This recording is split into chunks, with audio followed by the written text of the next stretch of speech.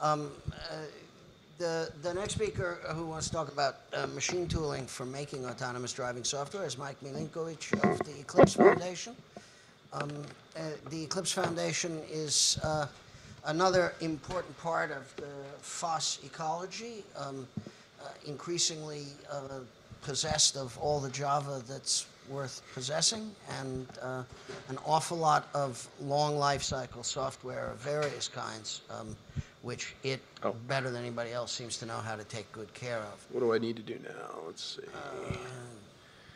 It's going to present there. Yeah, I think you just need to.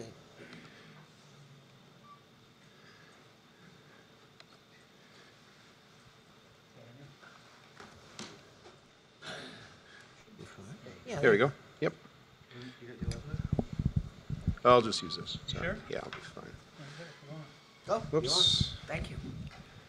Let's try from the beginning. All right, so it turns out that I'm mostly here because of a cut and paste error. Because what I sent to Evan said autonomous driving systems, and it actually turns out that what we talk about at Eclipse is automated driving systems. Because we'll get into this a little bit more, but it turns out that the Eclipse Foundation is a U.S. Not-for-profit. We're actually the oldest 501c6 in the open source world, and I think actually now I'm the longest serving executive director in open source, which is kind of hilarious. I guess the gray hair is worth something. But we're a U.S. company. We run it from Canada. We keep all our data in Canada, so we're mostly GDPR compliant, and we are much further along than we would be otherwise. But it turns out that when it comes to a lot of the technology and a lot of the stuff we do, we're entirely German focused, and I think we're one of the very few U.S.-based open source organizations that actually has a German subsidiary, so we do a lot of work in the German automotive space. So just to put this in perspective, 350 projects, 275 corporate members, 1,500 committers, and we have 30 professional staff. So that's the Eclipse Foundation. But I want to start off by, whenever somebody gets up and talks, and there's particularly in a context like this, it's kind of like, okay, so what's your story? Like what interests you? And how many people here know? People who are with me at lunch don't get to answer this, but how many people here know what that is? It is? Nope. Actually, this is a Ferroc 25 linear accelerator that gives people with cancer large doses of radiation. And this is actually, in 1987, this was actually the first documented case of a software bug that killed people. So that's why it's interesting. It turns out that in 1987, oh, by the way, and I'm from Ottawa, Canada, and they were made in Ottawa, Canada. And in 1987, I got cancer, and I spent 6 weeks on one of these.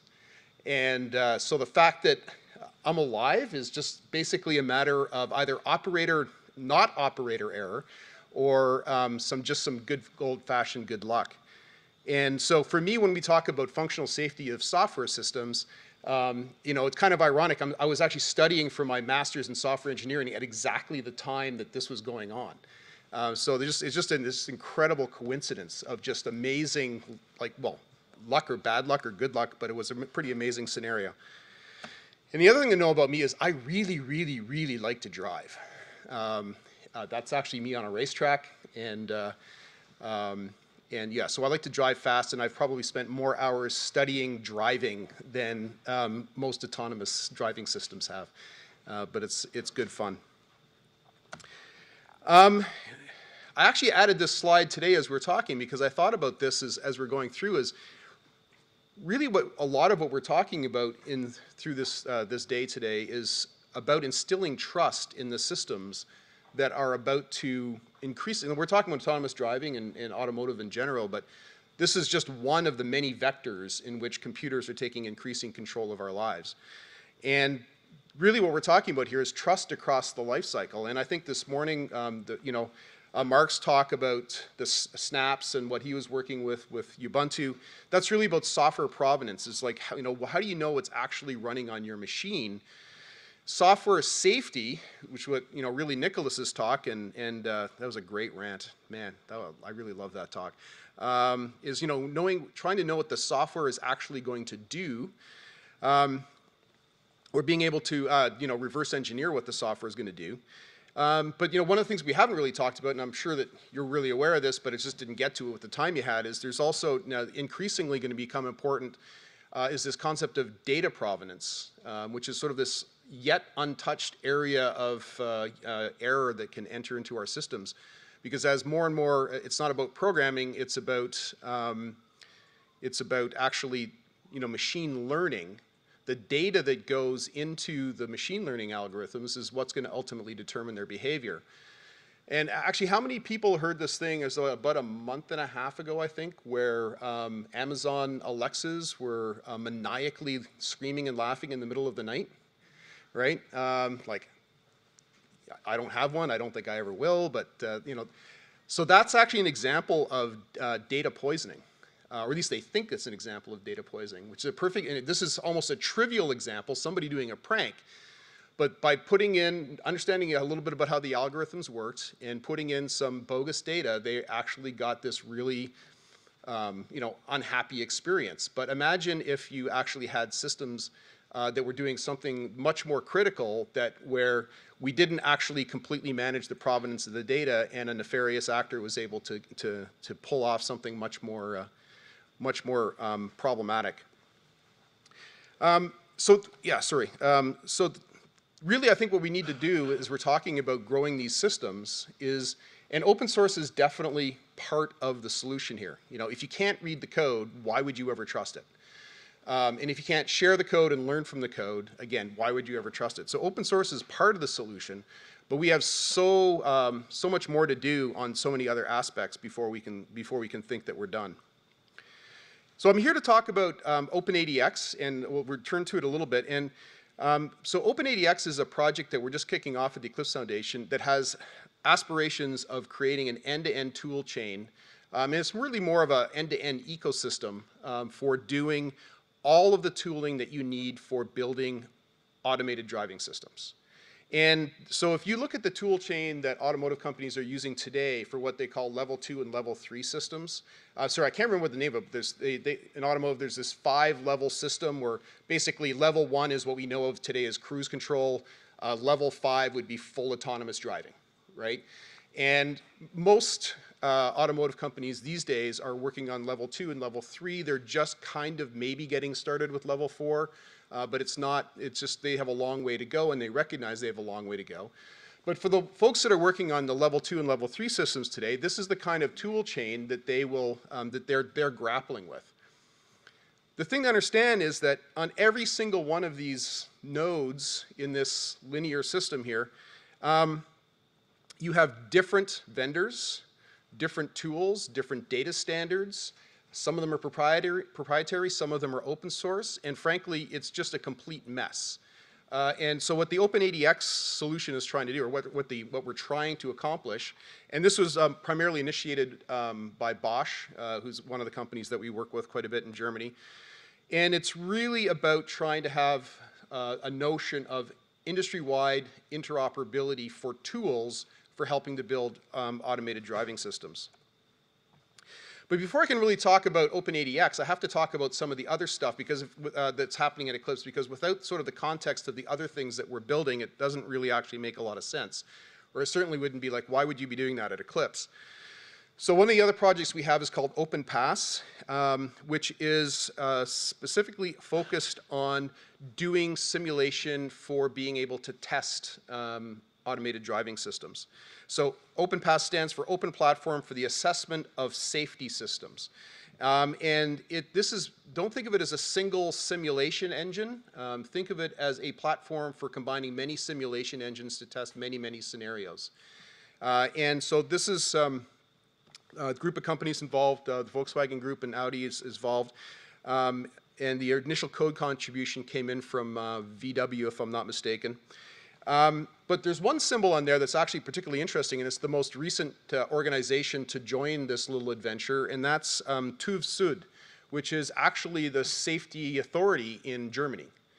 And actually, that's one thing we haven't really touched on enough today, I think, is like you're sitting in New York in the US. The regulatory regimes in Europe are completely different than what we have here. And I think it's fair to say that the Germans are particularly inflexible when it comes to modifying their rules just because the companies are jumping up and down. Maybe that's a gross generalization, but the fact that you still can't get an Uber in most of Germany, I think, is a reasonable example of that. Is they have their rules and they stick to them, that's usually a good thing. But the reason why TÜV joined this organization is because everybody is motivated to increase the level of safety, and the more that we can do that without having humans behind steering wheels, the better.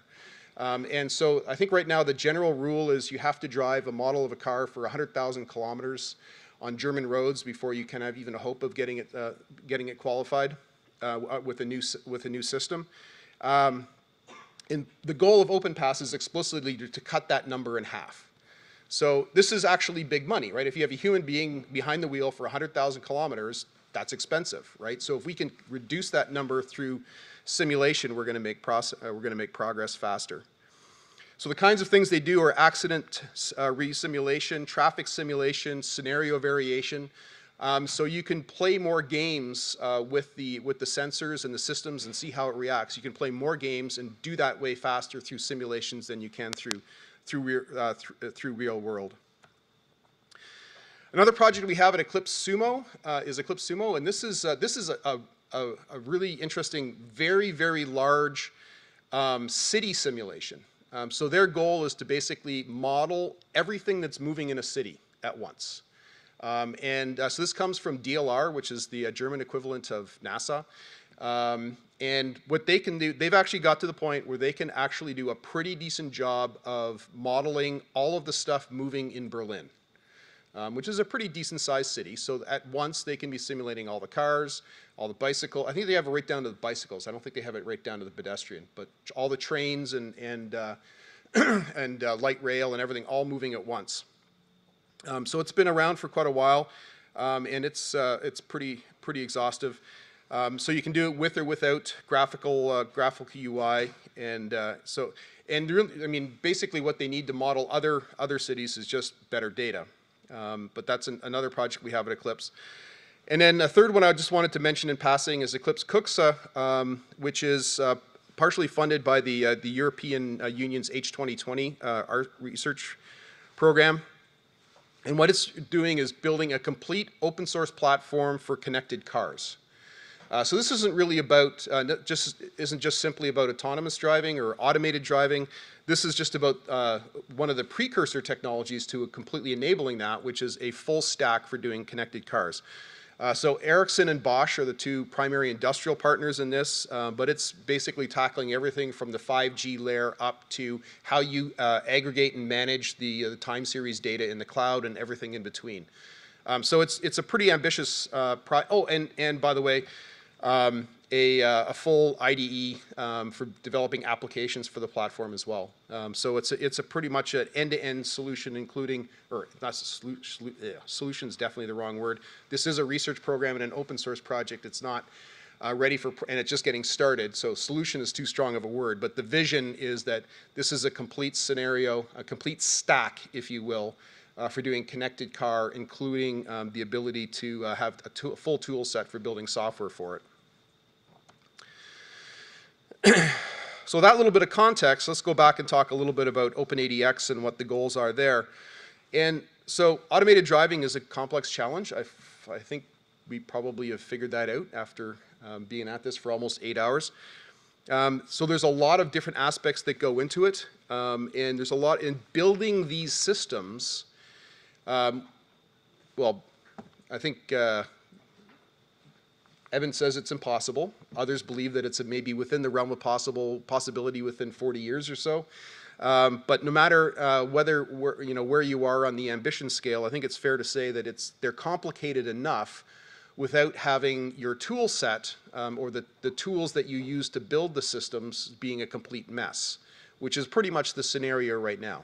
So is a very long chain of requirements to put together a system and test a system like this, and none of these tools were ever designed to work together. So therefore, the idea is to use the open source techniques that we've had lots of practice at and see if we can come up with something that works better. And the value here, there is value here for everybody involved in the tool chain. So whether you're an OEM or not tool chain, in the supply chain, so whether you're an OEM, an automotive tier one, an IT or tech company, semiconductor company, or an engineering service provider, all of the various players in this automotive ecosystem building these systems have business motivations for wanting these kinds of tools to exist. So as we already talked about, the idea is to build this complete tool chain and use this as a reference architecture to ensure implementations and interoperability. And the way that we're doing this is because this is an integration story. It's not just simply building a bunch of software and saying that we're going to do all of this in one project. This isn't a story of integration, and so really what the focus initially, and certainly for the next year or two, is primarily around test beds. So basically, pulling together tools that work on parts and demonstrating their interoperability and using them to build a solution for something that does more than what they can just do by themselves.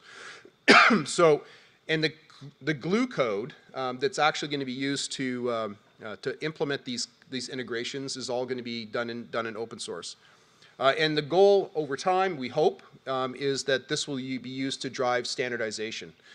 We have no particular ideas on where that standardization might take place, but that's the goal eventually. So the first two test beds that are currently under construction right now, one is focusing on simulation. So it's actually using some of the pieces from OpenPass that I was talking about earlier to actually demonstrate simulation for automated driving systems. So basically testing scenarios out and seeing how the automated driving systems react.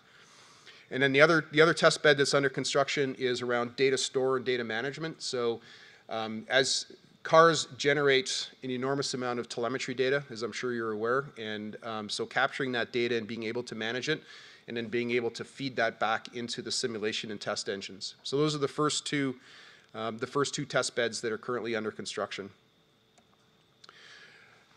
So the timeline, so they're just wrapped up a big conference in Berlin last month called Bosch Connected World, where as part of Bosch Connected World, they had the largest hackathon in Europe. There's like 450 people there, whether from startups and students, and a great mix of people. And several of the groups that were in the hackathon were hacking on this particular problem and did some pretty interesting demonstrations.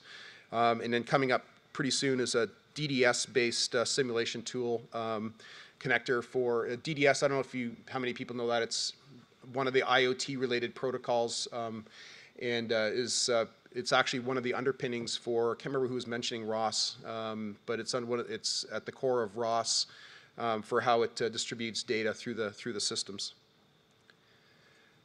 So with that, thank you, and I think now we can throw it open to questions.